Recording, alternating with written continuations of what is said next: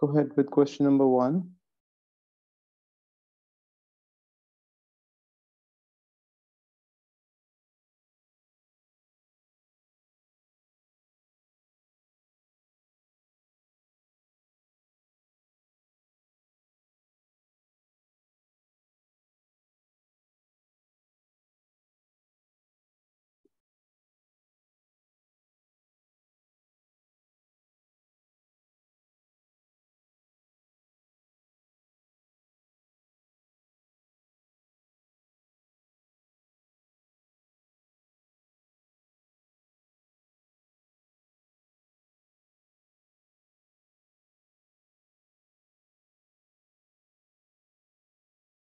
G, question 1A, part 1.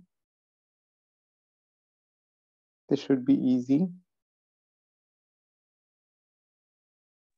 And sodium chloride plus sulfuric acid reacts to give NaHSO4 plus HCl. Perfect. Actually, you can write both equations if you form the acidic salt NaHSO4, or if you form the complete salt Na2SO4 with either 1 mole of HCl or 2 moles of HCl, that's fine. But we do prefer that you go with NaHSO4 since that's the starting equation. Well, even if you write the second one, that's not a problem. Okay, yeah, the type of reaction.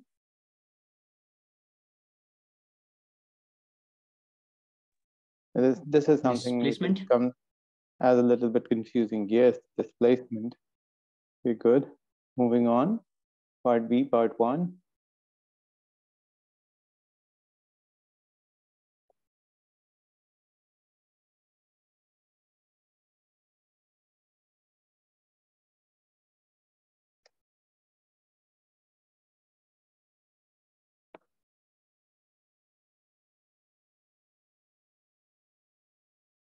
Hydrochloric acid.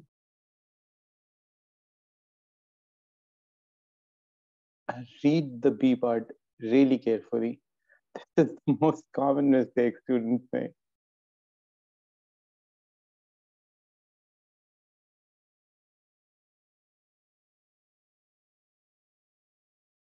In part A, we were reacting sodium chloride with concentrated sulfuric acid. In part B, we are reacting sodium iodide. So how would it form hydrochloric acid? Make sense? Uh-huh. So the halide that we're going to use is going to produce a hydrogen halide, of course, and that's for the steamy or fuming acids the fumes are for, right? So hydrogen And well, iodide. if you look at the examiner report, you'll see that most of the students who came up with the answer was hydrochloric acid, since they assumed, without reading the first part of it, that it was sodium chloride we were reacting concentrated sulfuric acid with.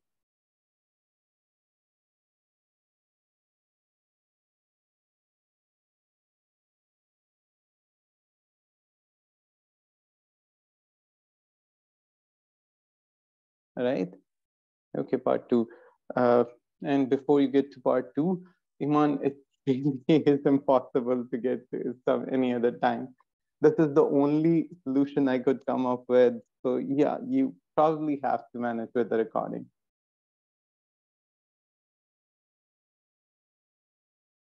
Okay, coming back to P part 2.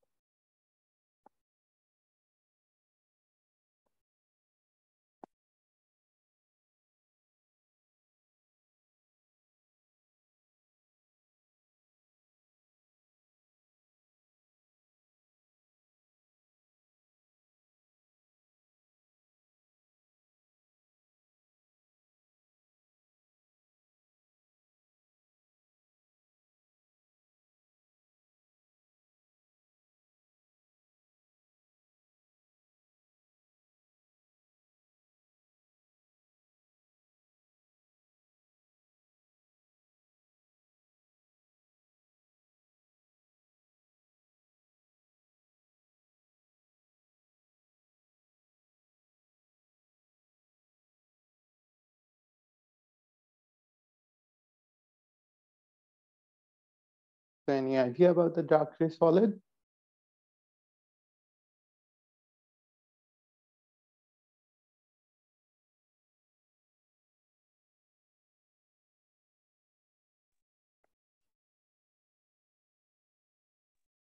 What's the color of H2S? Hmm. H2S is a gas, slightly yellowish, but you can't exactly give a color to it since we're talking about a solid, so it can't be H2S gas. And plus, you only need to name the other product. So yeah, stating about anything about H2S gives you 1 mark, but you're still supposed to answer for the dark gray solid.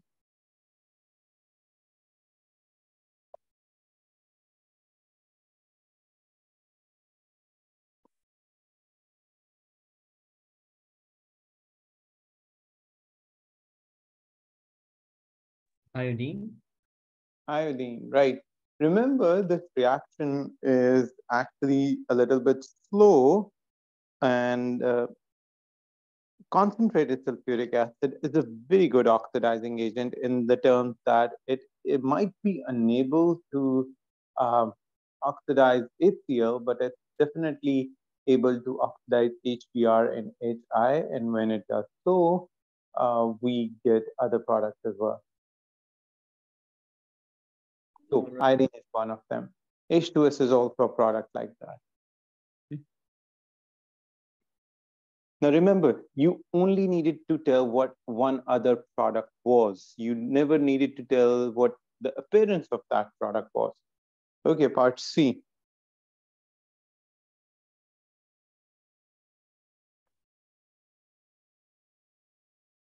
Now this should be easy.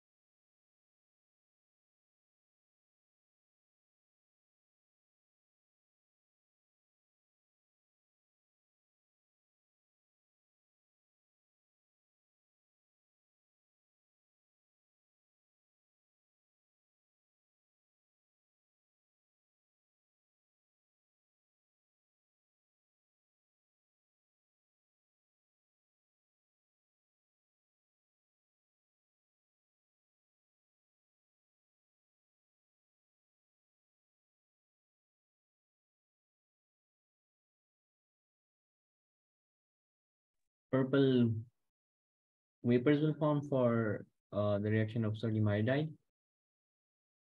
Right. And since it has 2 marks, because hydrogen iodide is a good reducing agent. Actually, because concentrated sulfuric acid is a good oxidizing agent, so it oxidizes hydrogen iodide and iodine gas is formed. right, right, good. D part.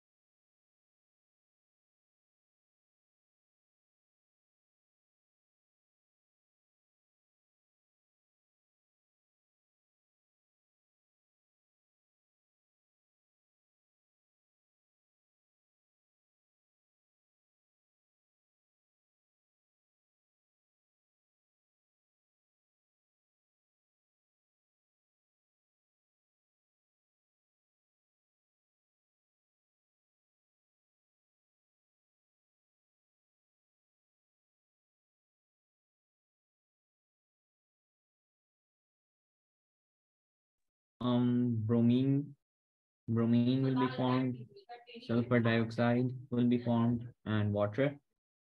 Right. And we'll put a 2 in front of Br minus and H plus. Right. And nothing for the sulfuric acid. We can put a 1. Okay. Good. Good. That's good enough for this one. Okay. Let's see. 2A.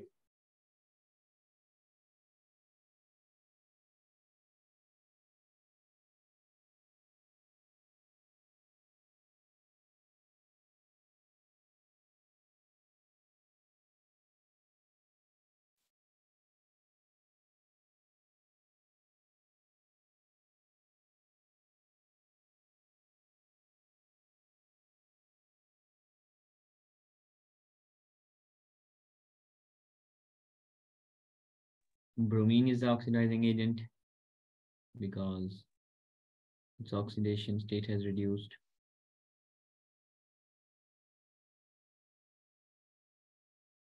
Good. Moving on. B part.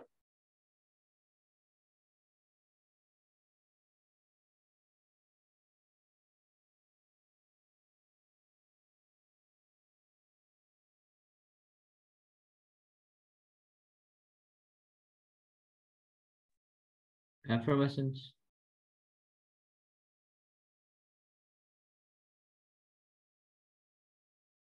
Wait a second. Right. Okay, good.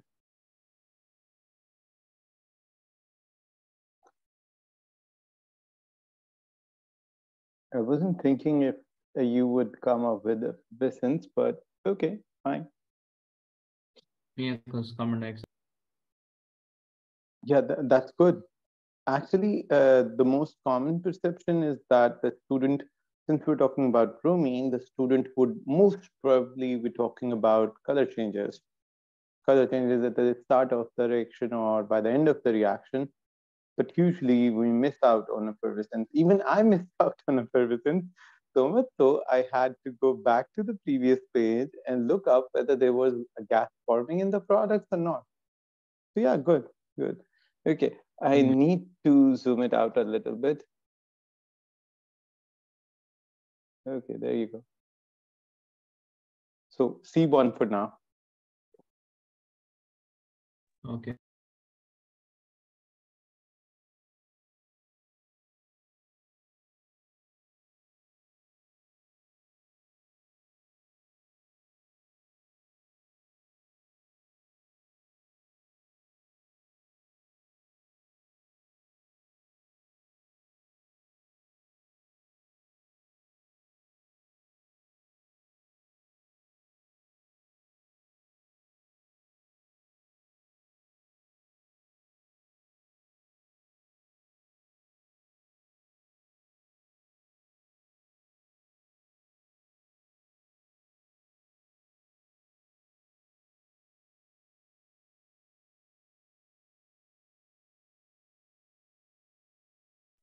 Um, 0.147,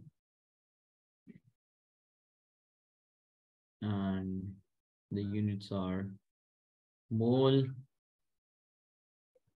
d dm minus 3, and second inverse.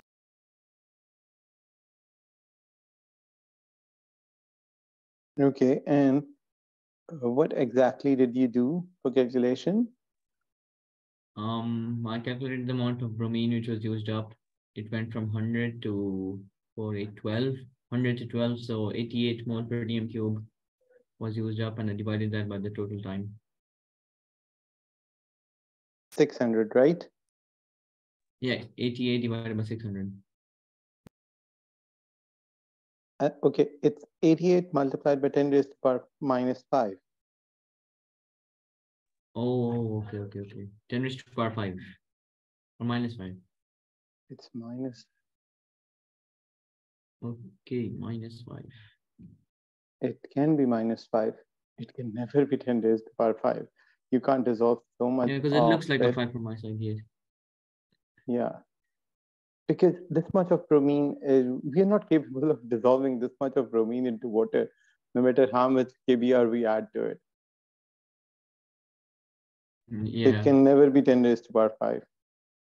So it must be 10 raised to power -5. So you were saying the units are?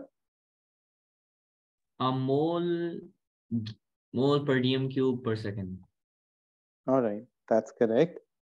Okay, so there you go, part 2. Might want to read it and get back to the graph. Okay, let's do it like this. Okay.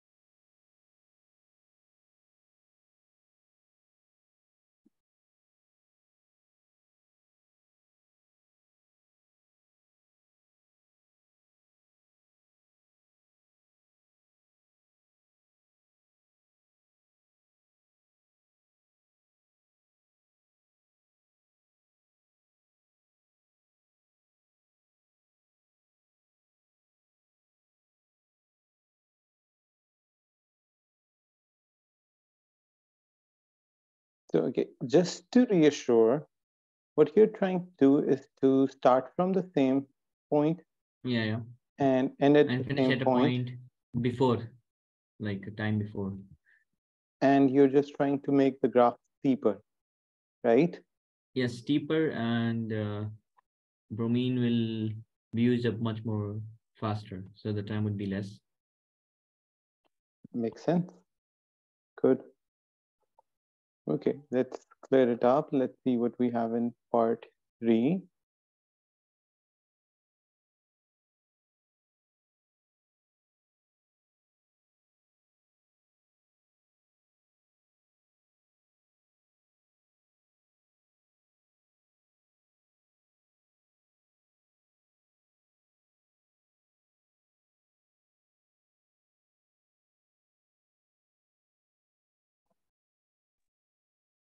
It increases the kinetic energy of the molecules, so they move more rapidly, and more molecules have energy greater than the activation energy.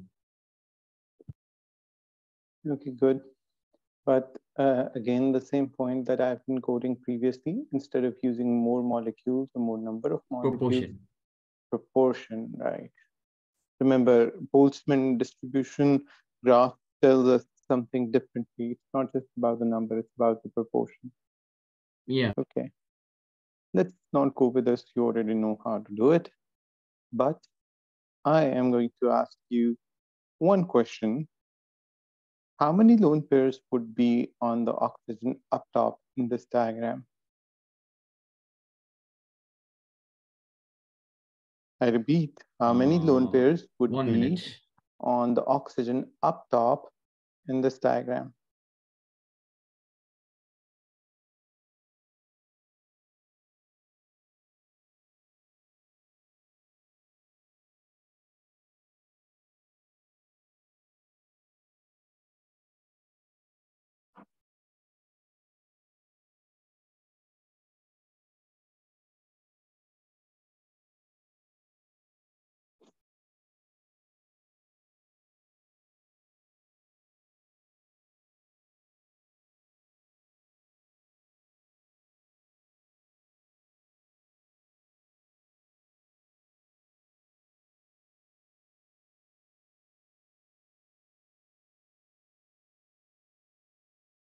It will form a double bond, right? Carbon dioxide on top one. Yes, it will form a double bond, Mm-hmm. a carbon oxygen double bond.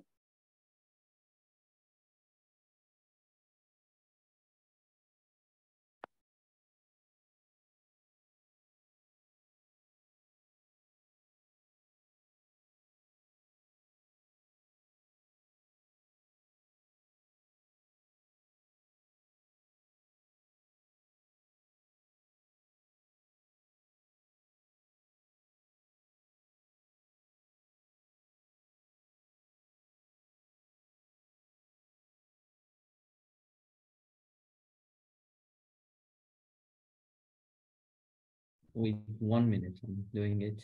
Kind of confused. Okay, take your time.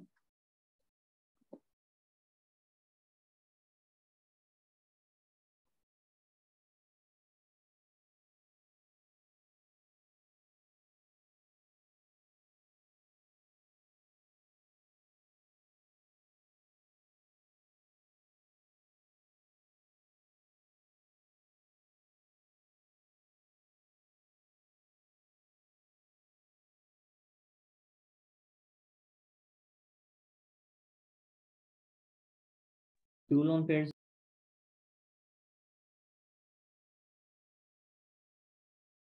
Good, that is correct. Two lone pairs. Okay, question number 3.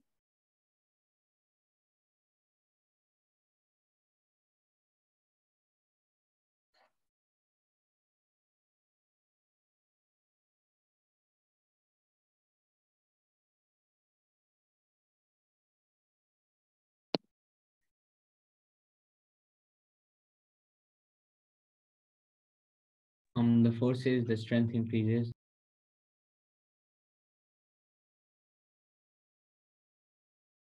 All right, 2. 2 is easy. Leave 2. B part.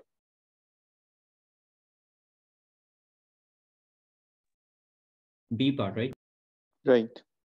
Although this is also easy, this is the same displacement reaction we have been studying since IGCSE, but since this is the first time we're doing this question, that's why I'm going to go with this one.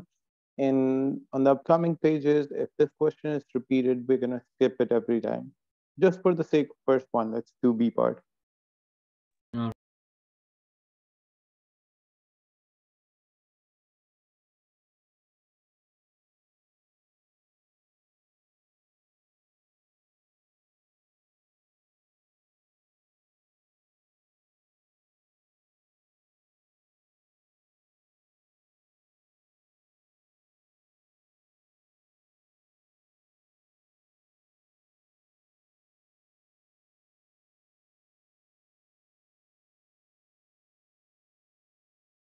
so for chlorine, there would be no change.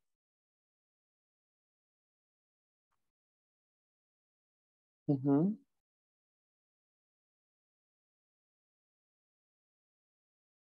And for iodine, the solution changes to a red brown color.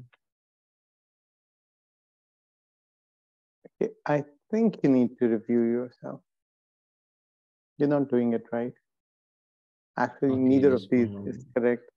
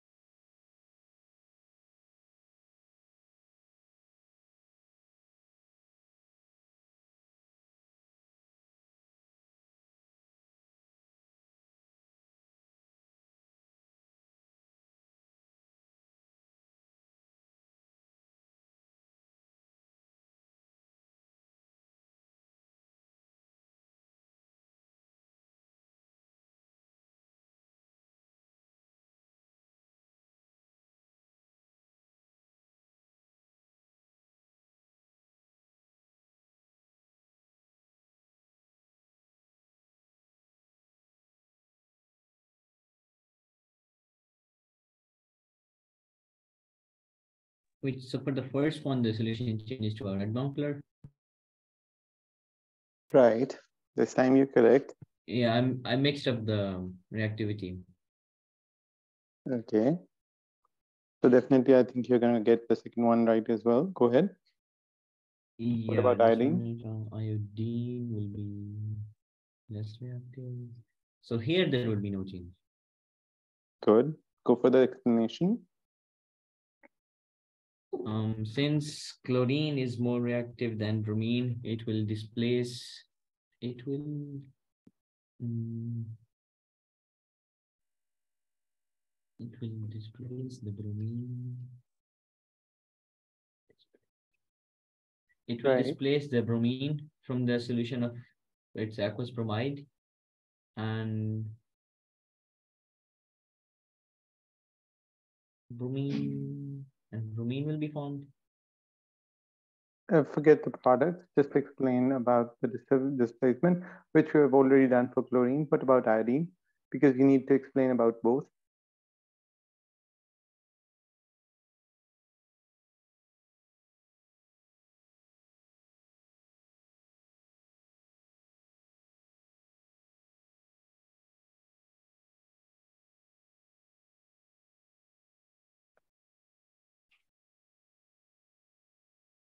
Oxidize the bromide ions to form bromine, and itself it will be reduced to chloride ions. Can you repeat? Since chlorine is a better oxidizing agent than Mm-hmm. bromine, it will Mm-hmm. oxidize the bromide ions to form bromine, and itself it will be reduced to chloride ions. Okay, just explain the first part. What about the second one? What Um, about iodine, iodine as an oxidizing agent? iodine is a weaker.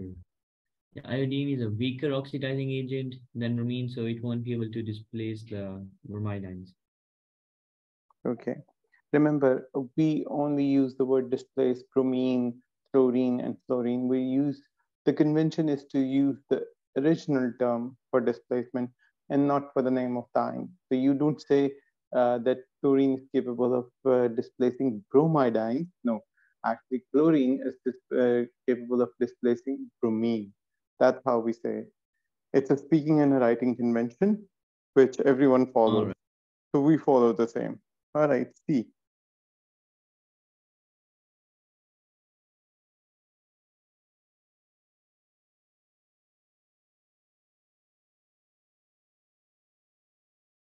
And the part C is from disproportionation reaction, probably the last topic in chapter number 17. And in this specific topic, we have a few equations that are really specific to chlorine versus the reaction with sodium hydroxide in two different conditions, with the cold dilute condition and with the hot concentrated condition. Since these equations are important, have been a part of many past papers, so I ask my students to memorize both of the equations. I mean, both the condition-based equations.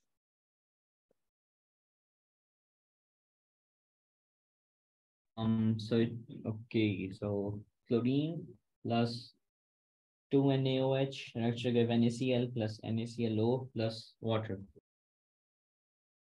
Perfect. Okay. So next, D1.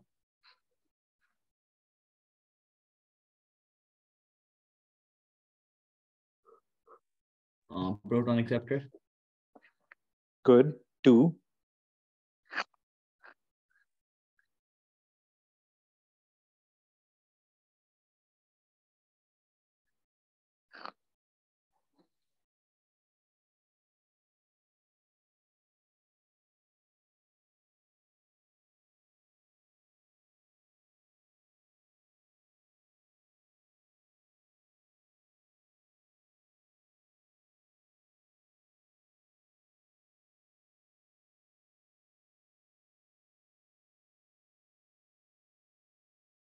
Um, ClO minus plus H2O reacts to give HClO plus HO minus.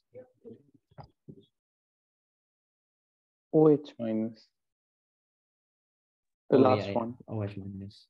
Yeah, Yeah, that is correct. Good. So E.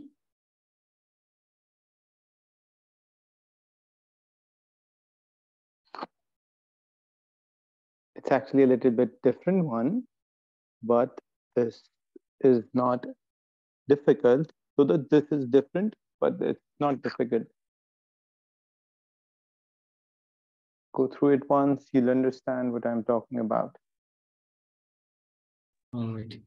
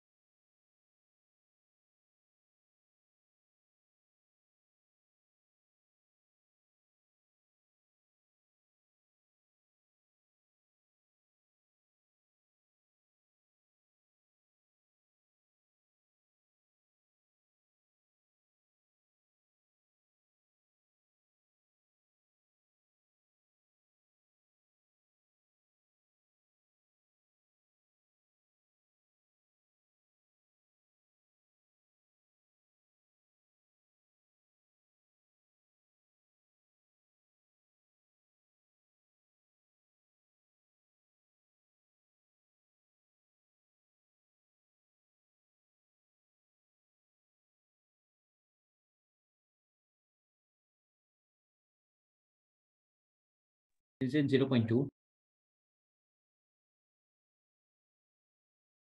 I don't know, but go ahead with your calculation step by step. What did you do?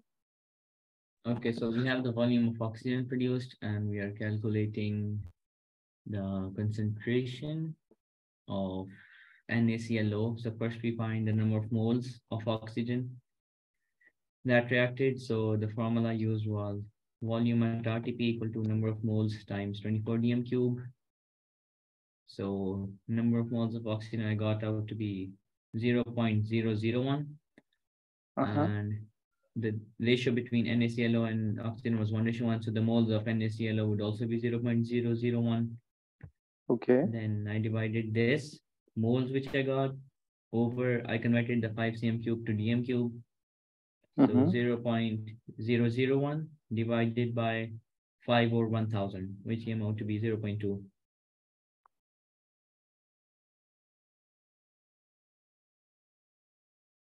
Okay. But you do understand the 0.2 is just mass. Oh, concentration 0.2 mole per decimeter cube, right? Oh, okay. So I'll multiply this by the MR of Exactly. Until unless you multiply it NaClO. with the MR of NaClO, you are not going to get mass concentration. You'll still be stuck at Um, molar concentration, all right. whose So units are not 23 mentioned in the specific answer. 16. Okay. So it's coming out to be around 15. Okay, it seems right. If you're doing it with the correct MR, it should be right. Yeah. I don't know, but you may recheck the answers at the end of the book after. Okay. Okay. Well, it sounds right. So let's move on to F part. All right.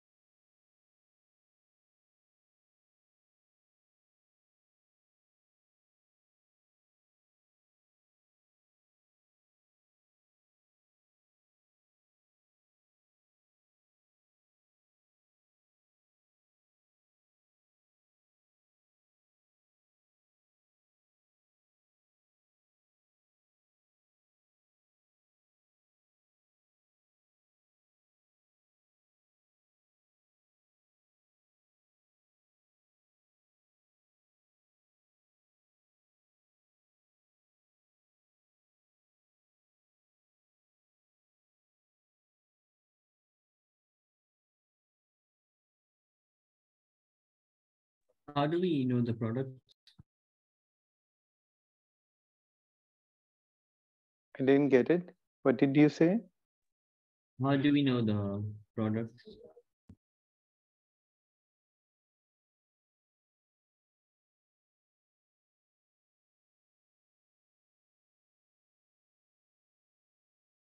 So how would you think um,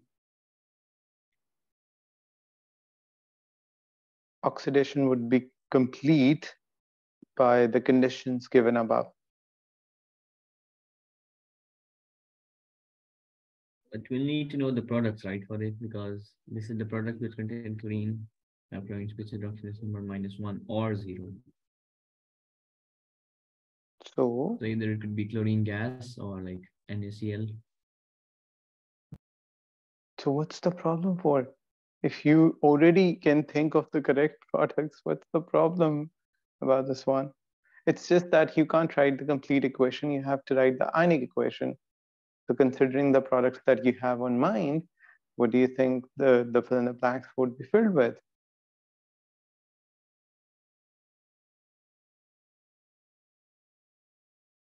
Now that's a big hint that your answers are already correct.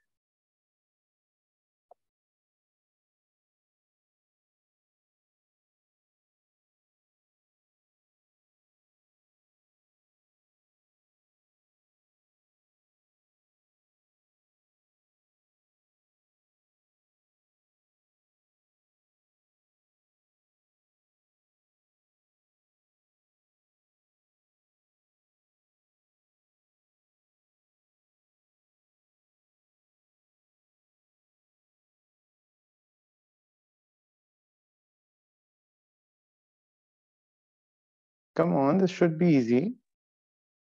As you said Yeah, most of earlier. them. Okay, if you're doing it, go ahead.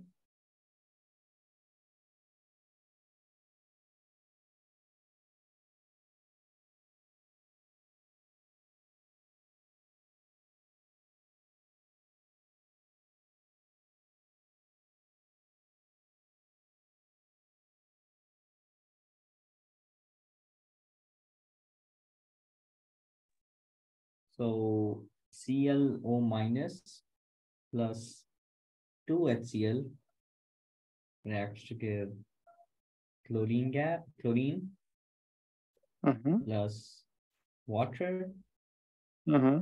plus chloridine. Good.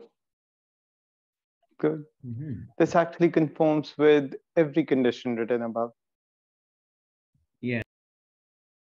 Since you can oxidize HCl, and we do understand that it would nothing would happen to H, it would only be Cl changing, which they have clearly mentioned chlorine species with oxidation number -1 to 0. So it can either be Cl negative or it can be Cl2 as a molecule of chlorine. So that easily tells us what we are supposed to do. So number 4.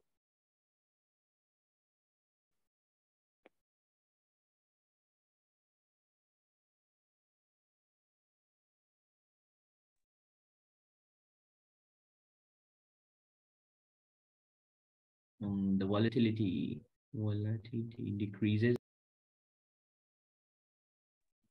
because the ID forces are getting stronger due to the increasing number of electrons.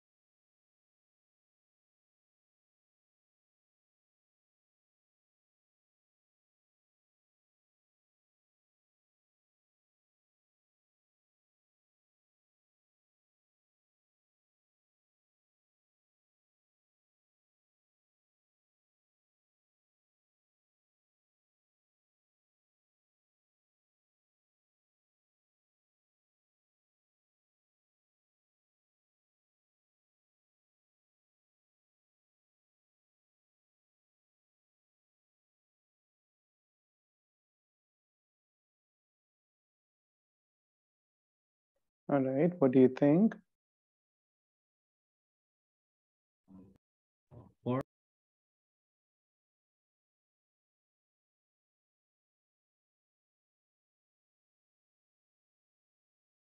the first part, No, second. We're done first. because it has the greatest bond length, so less energy is required to break the bond. Right. Great bond length, low bond enthalpy or low bond energy. These are the terms that we can use. Moving on, 3. And let's see the whole question. There you go.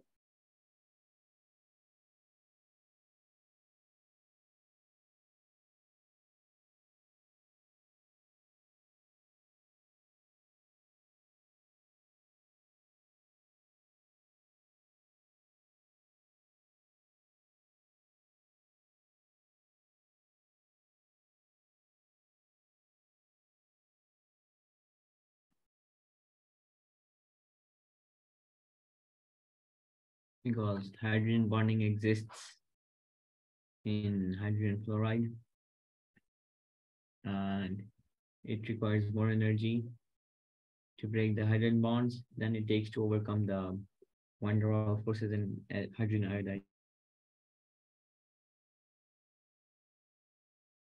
All right. 4.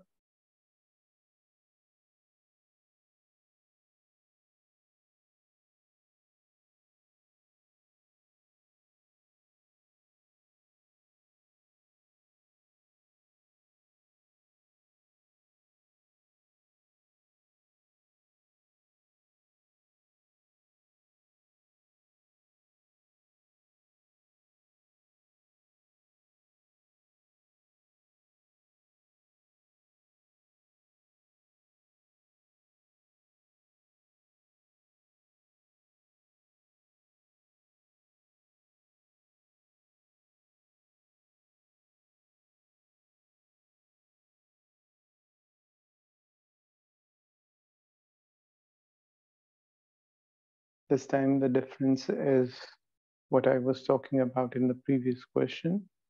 2 different equations of any halogen with sodium hydroxide, though our book specifically gives equations for chlorine and sodium hydroxide. But for any halogen, under 2 different conditions, hot aqueous sodium hydroxide, which is hot concentrated, actually, or cold dilute, we have 2 different equations to memorize.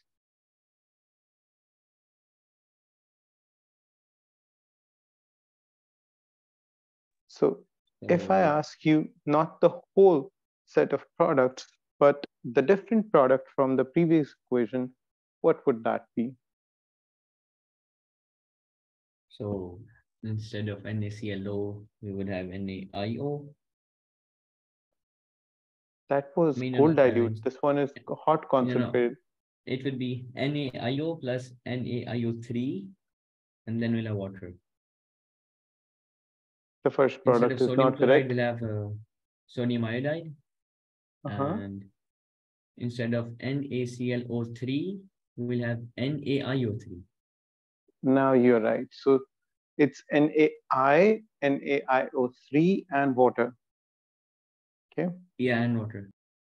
And water. That's correct. Okay. I think we